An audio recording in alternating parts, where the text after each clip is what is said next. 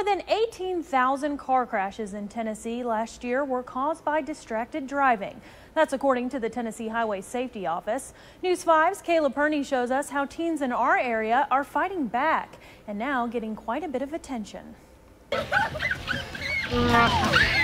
These Unicoi County high school students are now getting national recognition for a PSA they created about distracted driving. Senior Brandolyn Thomas says the concept uses clowns to show their peers how too many passengers can make for a dangerous ride. And we were just kind of bouncing ideas off of each other, and clowns can be quite distracting, and a lot of us are kind of goofy, so we thought it'd be a great match. Students Against Destructive Decisions clubs across the country competed for the $2,500 prize. These students would have never thought that such a crazy idea could win a national contest, but the clown idea is what set them apart. A TV crew then came to produce a professional version of the PSA featuring the students. It's set to air across the country. I'm really blessed that a small public school like ours could do something so great. Thomas now uses the 43-second rule when she drives. Take 43 seconds to check your focus, set your phone aside, and buckle up. Just learning little tricks like that has really helped me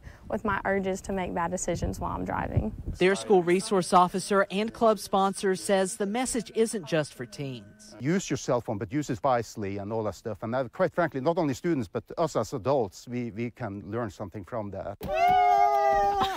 In Irwin, Caleb Perhne, News 5 WCYB.